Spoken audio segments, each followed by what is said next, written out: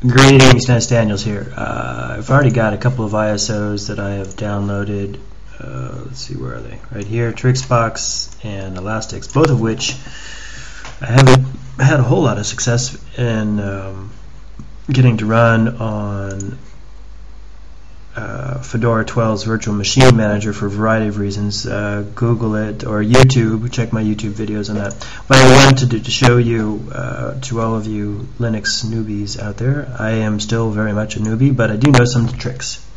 And one of those tricks is getting, or using wget. If you haven't used it yet, here's how.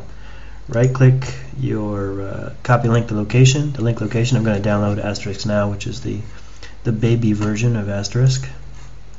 Then wget.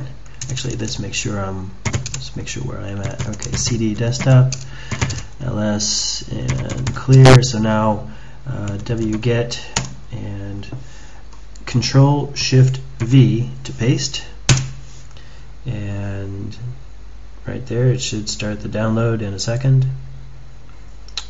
And there it goes. So you can see it now on the desktop.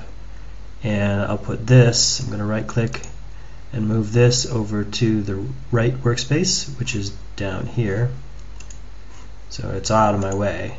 There it is, out of my way, over here. And so that's it.